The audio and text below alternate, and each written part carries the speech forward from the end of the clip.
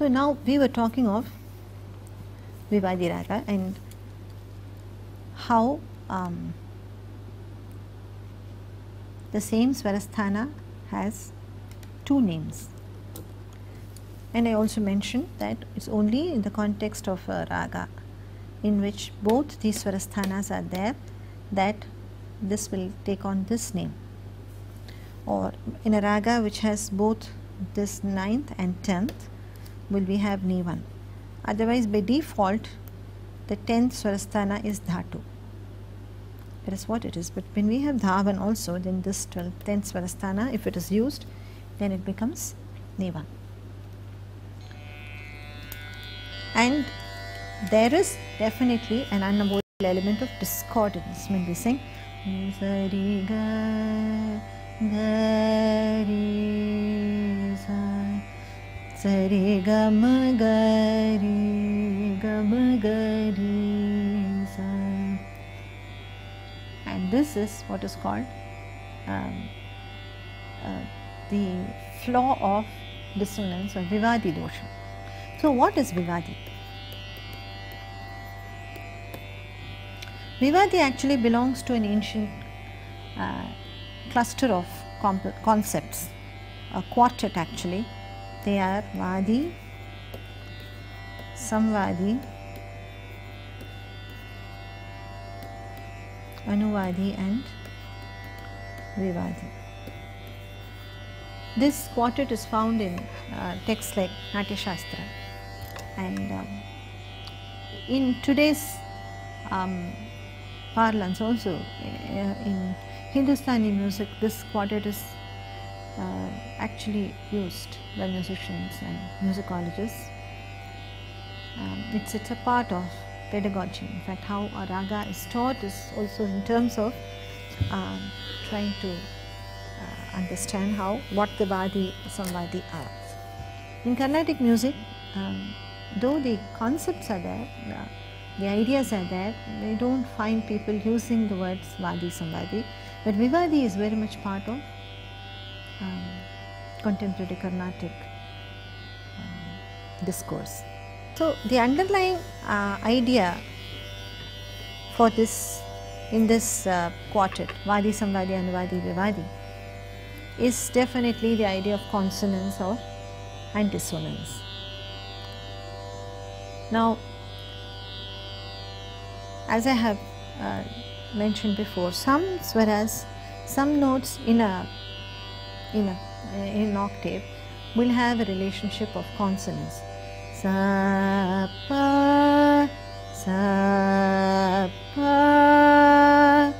This is a relationship of, they sound pleasant together. Sama,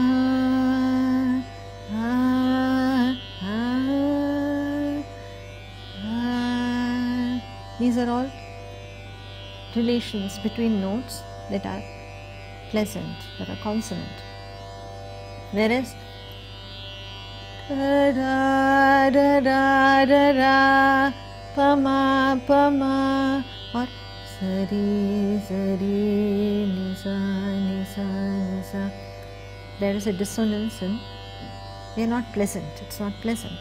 Da da da da na.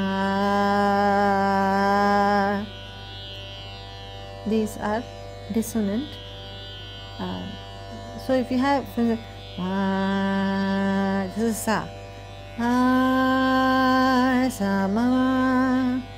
So this swara has a relationship of consonance with sa.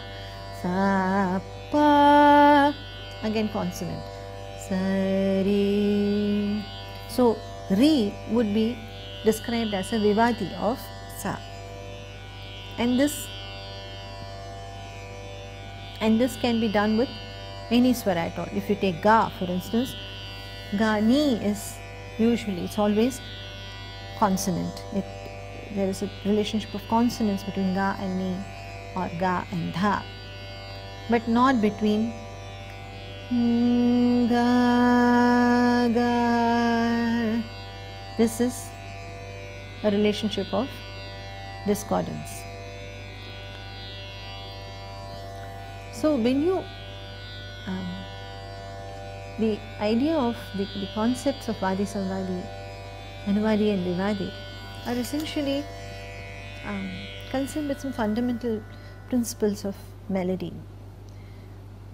When you are creating a melodic piece of music and you need to organize it in a coherent way, one way of going about it is to highlight one swara, one note as the most prominent and build the melody around it. That would give it some kind of a coherence. Otherwise, it's going to be everywhere, all over the place.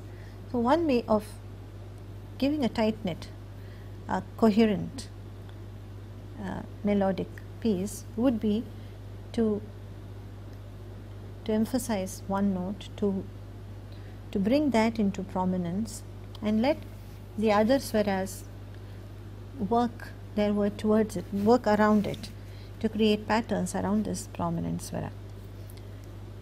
And there would be definitely some swaras that are consonant with this prominent note. This prominent note is what would be called Vadi. And the other swaras, one or two which are consonant with them, with this note, those would be called Samvadi. And the rest of the swaras would be in order of decreasing a level of consonance with the prominent note. So, we have Anuvadi swaras and the Vivadi swara, which is completely discordant with the prominent note. Now, this is the original idea of Vadi, Samvadi, Anuvadi and Vivadi, though how they are actually described in texts is in terms of Shruti intervals. So, a Vivadi swara is something that is at an interval of 2 Shrutis from the basic Shruti, swara. So, you have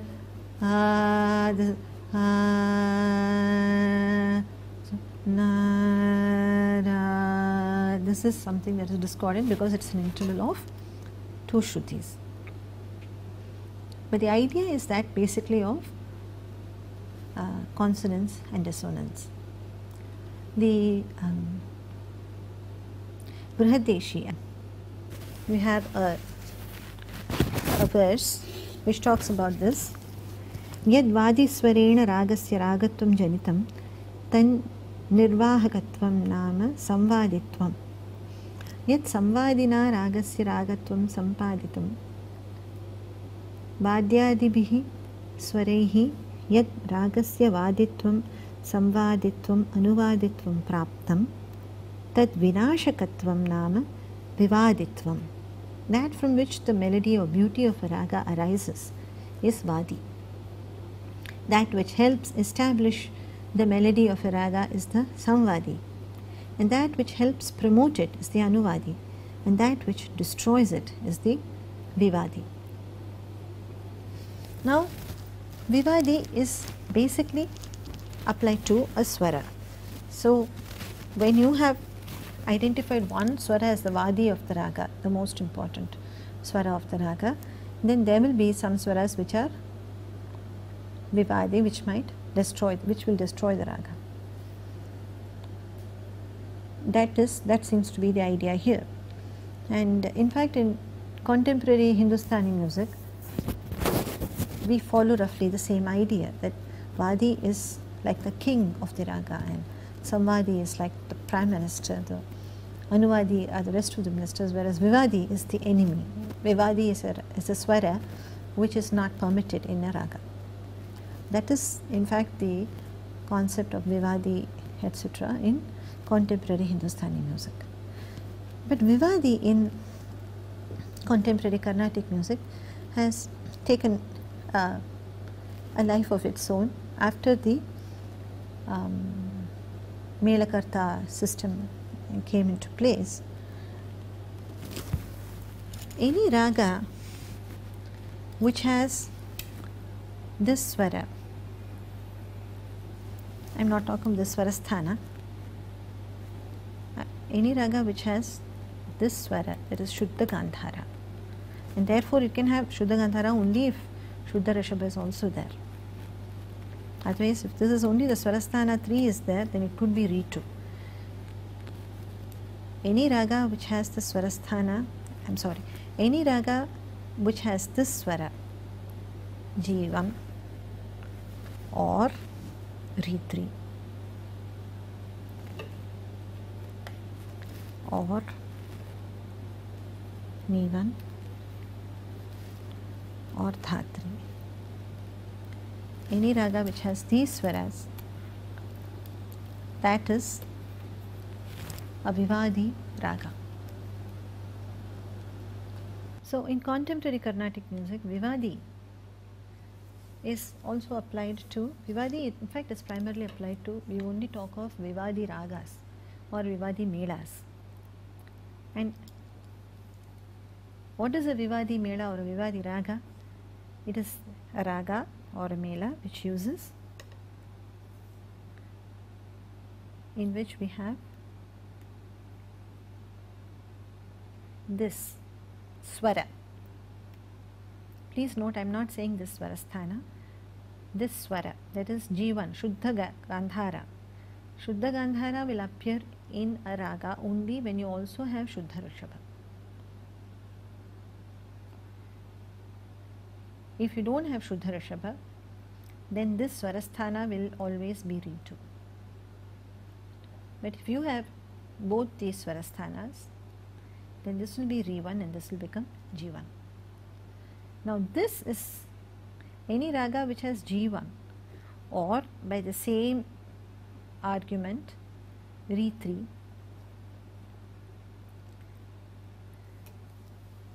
If a raga has this swarasthana, by default it will be G2. That will be G2. The swarasthana will be called G2.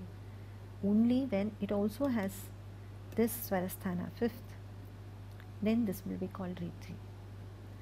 There is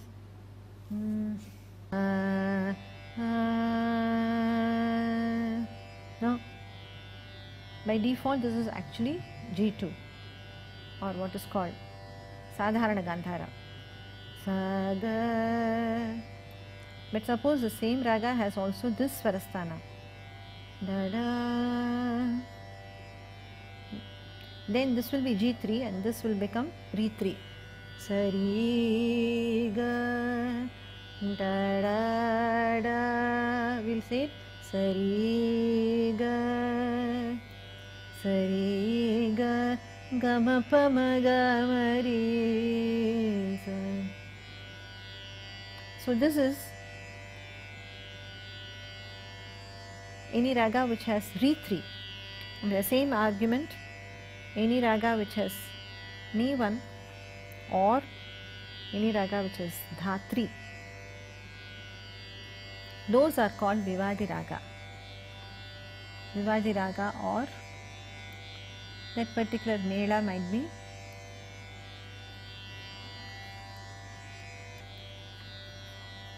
Vivadi raga or Vivadi mela.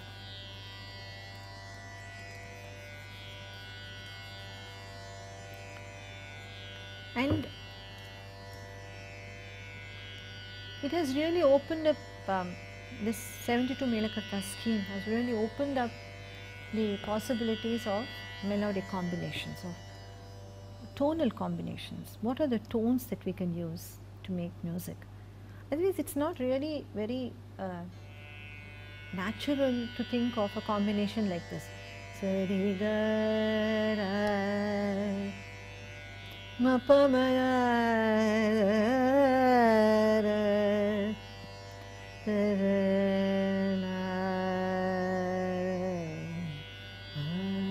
sari ga ri sa.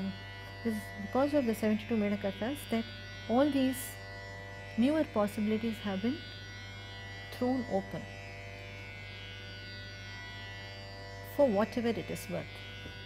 It does make some interesting melodies. We do have some interesting ragas because of this system.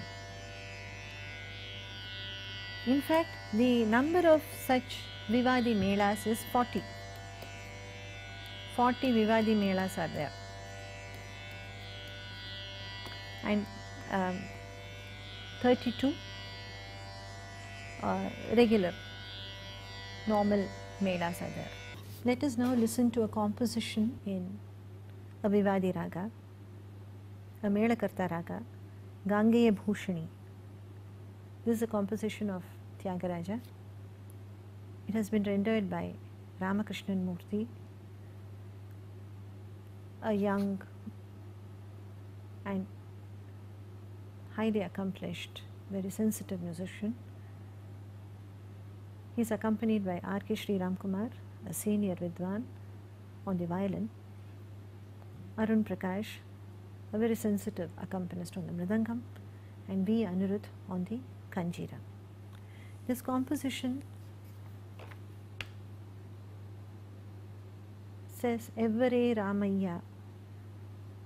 Tyagaraja asks, who, Rama, is equal to you? Who can possibly match you? And the mood of the raga poignantly captures this sentiment.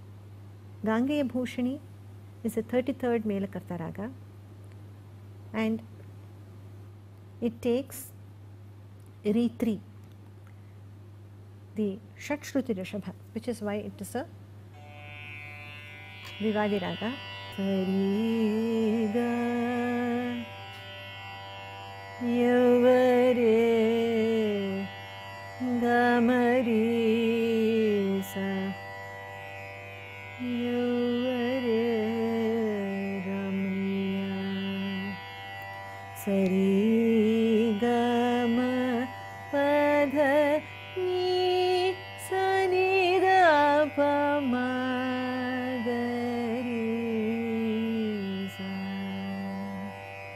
na na na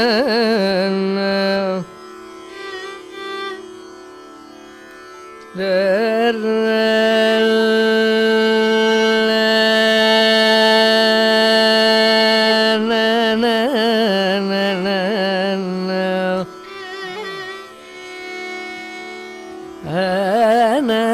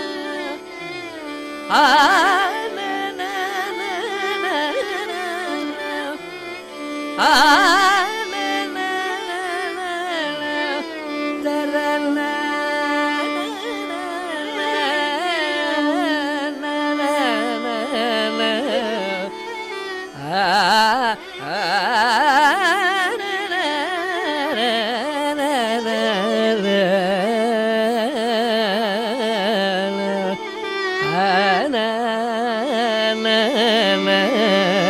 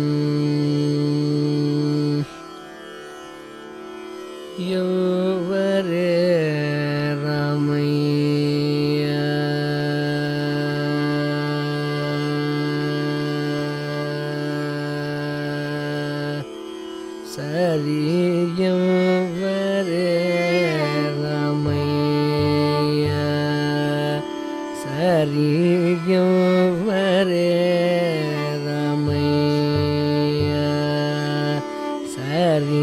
సరియవరే Ramaiah నీ సరియవరే రమయ్య నీ సరియవరే రమయ్య నీ సరియవరే రమయ్య నీ సరియవరే రమయ్య నీ సరియవరే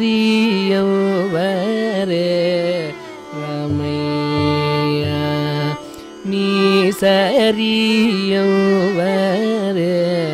రమయ్య నీ సరియవరే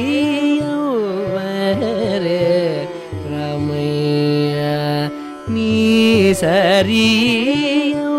సరియవరే రమయ్య నీ సరియవరే రామయ్య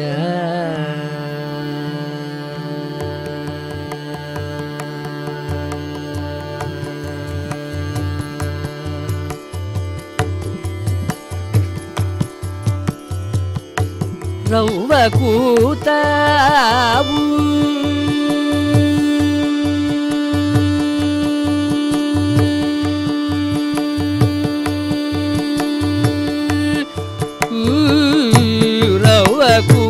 రవ్వకూతావు లేక సూచనులను రవ్వకూతావు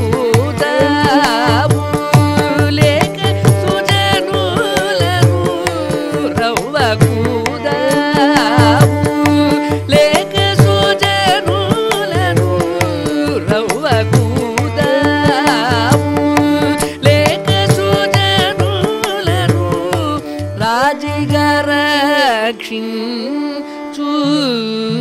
రాజిగరక్షించువారు రవ్వకూతావు లేక సూచనులను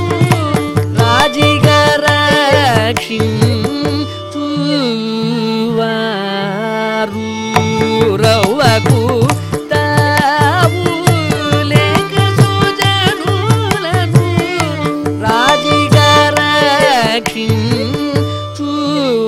రాజిగరక్షించువారు వరే రమయ్య నీ సరియవరే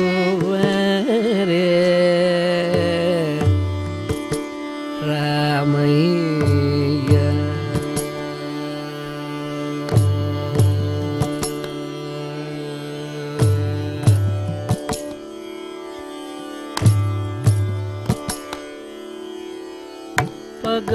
భగవానికి సోదరుడని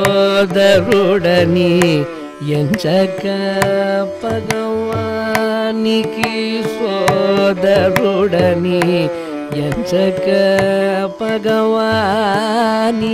సోదరుడని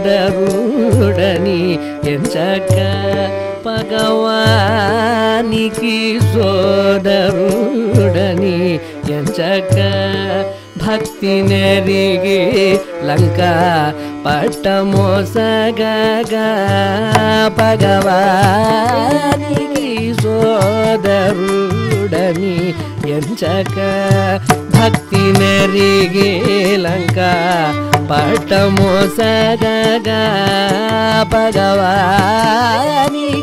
సోదరుడని ఎంచక భక్తి నెరిగి లంక పట్టమోసగగా నగధర సురపూజిత పర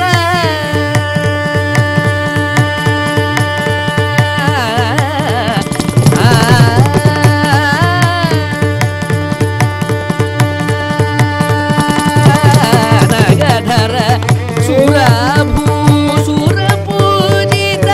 పర నగధర సురపూజిత పర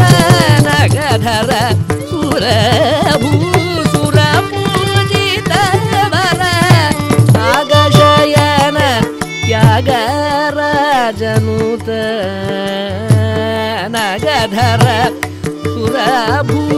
Surapujita Nagashayana Tyagarajanuta Nagadhara Surapujita Nagashayana Tyagarajanuta Sariyam